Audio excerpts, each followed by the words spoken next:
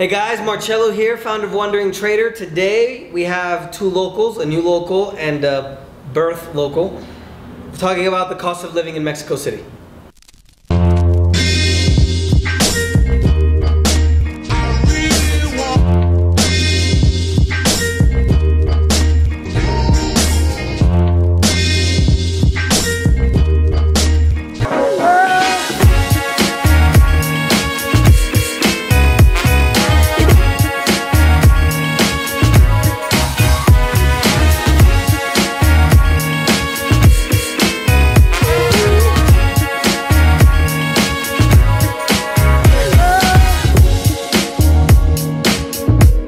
So I'm gonna give you guys mostly prices in pesos, Mexican pesos.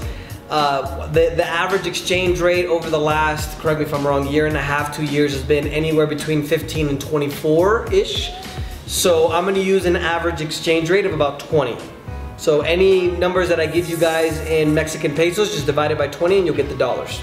So, and I'll also try to put it here, you know, somewhere in the video so you guys can see it. So, as a foreigner, she's from Sweden, France, Europe, and he's Mexico City, born in Mexico City, raised in Mexico City, conquering Swedes in Mexico City. And now she's a local, he's a local too. So, me as a foreigner, and my impression, right, you guys correct me if I say anything wrong, what it seems like to me is it's extremely cheap for a capital city, right? If you go to Paris or even Lima's pretty cheap, Buenos Aires is a bit more expensive. Most capital cities are a lot more expensive because everything is here. And what I've noticed about Mexico City is that everything is really cheap except the real estate. So going out to eat, Ubers, absolutely everything is dirt cheap. But if you're gonna live here, try to rent something or try to buy a property more specifically, it's gonna cost you a fortune because that really is a lot more expensive. Yep. So I'm gonna give you guys a rundown of all the things of what they cost, you know, ballpark. First thing I wanna start off with is the different neighborhoods.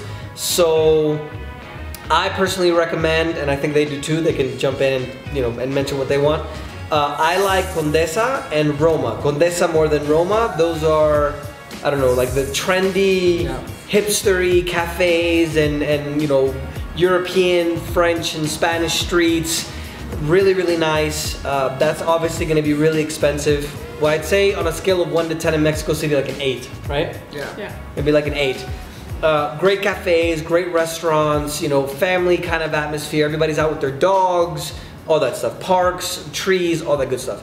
So if you go down, and I'll show you maybe a map. If you go down from Condesa and Roma down to the World Trade Center, it gets a lot cheaper. Maybe what, like 50%, 40%? No, not that much. Like a 7. Maybe 30%. Yeah.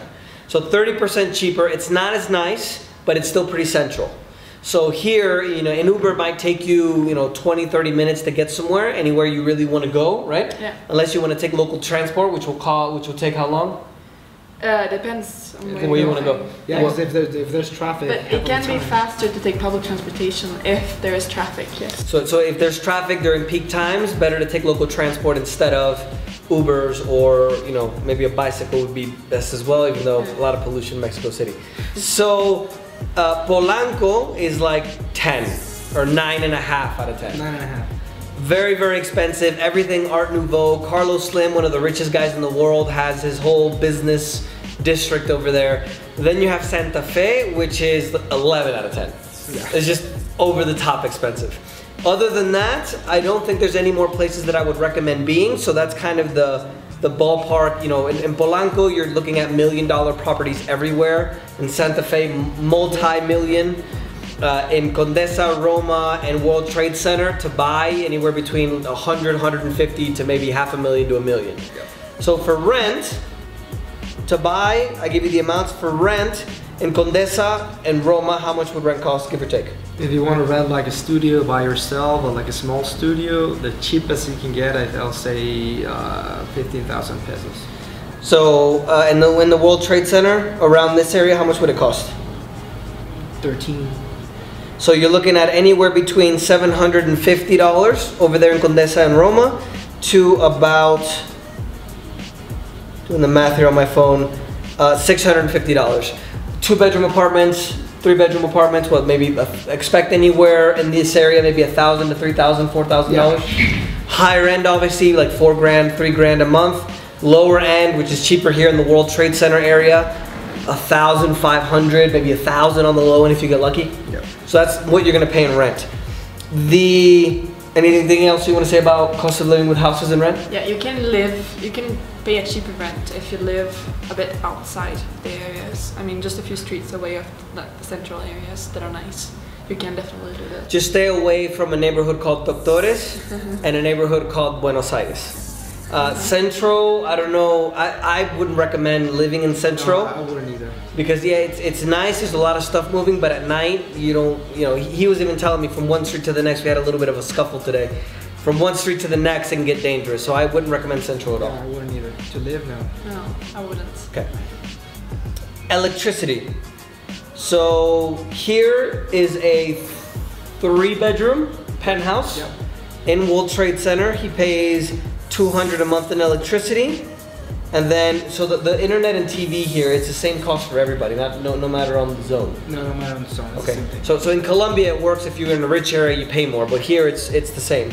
So for electricity, you're gonna pay anywhere around what is that? $100? $10 a month. Wow, I'm even surprised. Okay. So internet TV, $500 a month. 5? Sorry, 500 pesos. It'll be like 25, 30 US, yeah. So 20, 25 bucks for the internet and the phone. How much would the internet be if there was no TV? Probably 10 bucks to, 10 bucks. That's what I mean. Literally, the center of the country, the capital, you're paying $10 for water. And this is a pretty big apartment. And a lot of people living here, even with us here. So gas. So for those of you in the US, we use electric for everything. Most places in Latin America and Europe use gas for everything because it's cheaper. So water heaters are not electric, they're based on gas and then they never run out. So for gas, it's about 400, well that's about 2, 4, 6, 8, 20. So about $20 a month in gas, and that heating for the stove, heating for the hot water, cooking, all that stuff. Okay, water, 100, 150 Mexican, which is $5. $5, $6, very cheap since it's so contaminated. Sorry, I had to throw that in there. Yes, you cannot drink it. Yeah, you cannot drink the water from the... Well, you can, but we wouldn't recommend it. The gym is very expensive. Yes. So how much is the gym? The most, I said the most cheap, it's like $70 a month. The cheapest. So literally US prices for gyms, and they go up to 150. 150, yeah. So gyms on a relative scale are a lot more expensive. Yes. Cell phone, if you're able to, I would get a cell phone from Mexico because you can use it in the US and Canada normal. So I got a plan so I can use it in the US. I have 3 gigabytes of data. It's $30 a month, 27 bucks a month. $30 a month. 30 bucks a month, and you have the 5 gigabyte, 8 gigabyte one? 6 gigabyte. And how much is that? 45? $45 a month. And in the States, I don't think we're paying anything less than $70 or $80 minimum, right? Unlimited calls, unlimited messages. And you can call the US anywhere you want. So for those of you guys that are thinking about living somewhere else, what I do is I have a prepaid T-Mobile plan. I pay $3 a month for, so I have a US number. You can also do Google Voice, and then I think it's just like $10 a year or something. And then I have the Mexican phone. Whenever I go to the US, I use the Mexican phone to call, right? And to use for data and stuff. Anything else you want to say about that? No. I'm being really thorough because I have all my notes here. Transportation, so doing local transport. Yes. That is really cheap. It's about 5 pesos for the metro and 6 metro bus. Like 25 cents. 25 cents. Yeah, so very cheap. Compared to $5, $6 for Europe? Yes. For Sweden, I think she told me? Yes, really expensive in Sweden. But you can also take Ubers here if you feel safer doing that.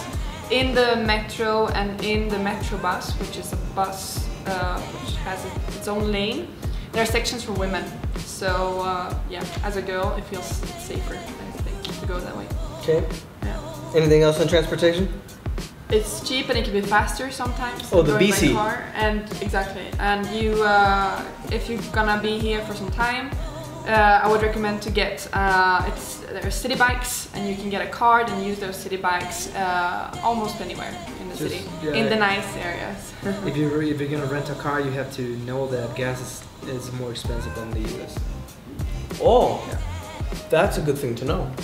Ubers are very cheap. We literally go, I think, a 20 or 30-minute ride, and it ends up being less than $2. Yep. So Uber is super, super cheap. Might not be the best thing because there's a lot of traffic depending on what time and stuff you're going. So she says that a lot of times taking the transport is actually a lot better than taking an Uber. So keep an eye on that.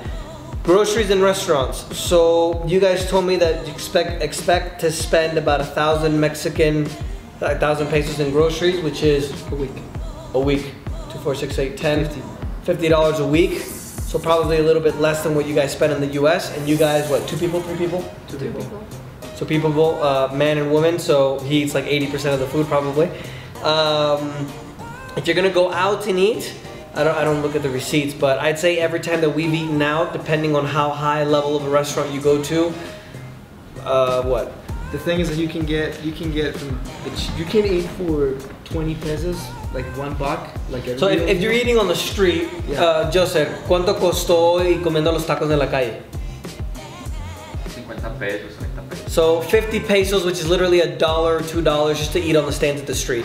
If you're gonna go to a higher level, which is like the trendy places in Condesa, Roma, I'd say for all 4 of us, it costed 1,000 pesos. 1,000, so 40, 50 bucks. Yeah. And then obviously if you're gonna go to Polanco or Santa Fe, American prices. Yes. So even sometimes it might be more expensive than American. So that's, and then here in World Trade Center, I'd say it's probably $30. Yeah. We went to sushi the other night. I think it was probably 40 bucks for sushi, which is normally a lot more expensive. So those are the restaurants. A beer. A beer is they're cheap. Well, it depends on the beer, but the most cheapest beer you can get is like 30 pesos, and more expensive 110, 120 pesos, which is like $6. So anywhere between $1 to $6, which I'd say is probably still cheaper than the US. I think the US you're spending $8, $10, $15 on a beer, depending on what city you're in. Yeah. So for the wine and alcohol, Wine, you will spend about between 90 and 150 pesos, depending on the place again, on the restaurant you're going to. But so how much is that? $5 to $7. Yeah. Yeah. Well, $3 to $7. A glass of wine, not a bottle. A glass of wine, yeah, exactly. Yeah, and a bottle of wine, you can probably get that for 500 pesos. So that's Like 15, 30 bucks, yeah. yes. Okay, healthcare. So if you're gonna end up living here, You need to have private healthcare. they have a public healthcare system, not very good at all. Make sure you get private. You could probably get a US health plan and use it in Mexico, but it's a lot more expensive. So you have a health plan that you can use in the US. Yes. And how much is that? I pay 120 bucks a month. So probably, I'd say, well, now that the prices are going up in the US, I'd say it's probably less than what you would pay in the US. So what do you do for healthcare since you just moved I here? have a French one, international one. It was the cheapest option. She doesn't trust Mexicans, obviously. Except this one you can trust. Haircuts. So for male short haircuts, not long. For male short haircuts, he told me 70 to 200 pesos. So 2, 4, 6, 3 to 10, 12 bucks. $10, $12. For women, you're looking at 200 to 500, which is 12 to 25, 30 bucks. Have you ever gotten your hair cut in like Polanco or any like? No, I haven't actually. She doesn't like that. So maybe 50 bucks. Anything in Polanco or Santa Fe is gonna be US, European, or even higher. That's like super high class. So that's all I have on my list. Is there anything else that we missed? No, 20% sales tax?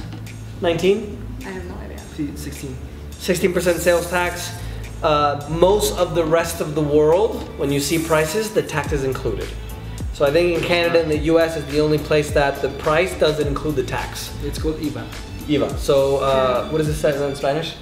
Valor agregado? Yeah. Impuesto. valor agregado. So value-added tax, like a VAT in Europe. Sales tax for us in the US. So all the prices you see normally include the tax. And other than that, Joseph, anything you want to add? I would like to add that be careful of spicy food. Yeah. Can get really spicy. That's a good one. If you go to a restaurant and they say, and you say, is it is it picante? Picante is the word for spicy, and they say, no, not really. It's spicy as fuck. So be careful with anything green and be careful with anything red. Don't try the avocado because it's spicy as shit. So that's one thing. Be very, very careful with. So make sure that you tell them no spicy in the food that you want. Anything else? That's actually a very good one. Yeah, and another thing, they don't speak English here, so prepare your Spanish before coming to Mexico City. Yeah, we'll do a video. Hopefully I can find, maybe I'll do it with him this time, this good looking young man. I normally find good looking women, but he's good looking enough, right? I think that's it. So let us know if you guys have any questions. I'll see you guys in Mexico City. It's not dangerous. It's not a war zone. We mentioned that in the other video, so keep that in mind as well. The news makes it sound like it's the most dangerous place in the world. I'll say it's important to say that we have a lot of immigration from, like, there's a lot of French people here living. There's parts that are very European, very American. I'd say more European than American. I think if you go to the right places, in my opinion, like Polanco and Roma, it's great, right? But you know, it's not a war zone. Obviously it's not safe like Park Avenue, New York City. But I think places like Chicago and Detroit are actually more dangerous than Mexico City. Yeah. So I think other than that, that's all for Cost of Living in Mexico City. Thank you guys. Thank you. And we'll see you guys in Mexico City.